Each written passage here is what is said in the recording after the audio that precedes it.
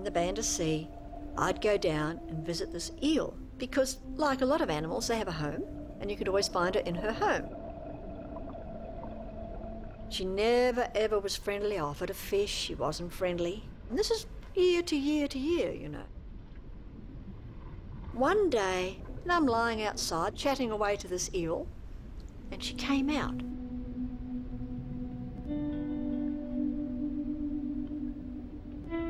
She didn't just come out.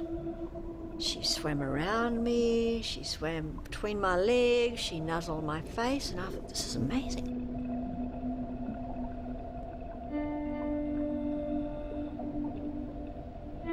And after that, we have been great friends.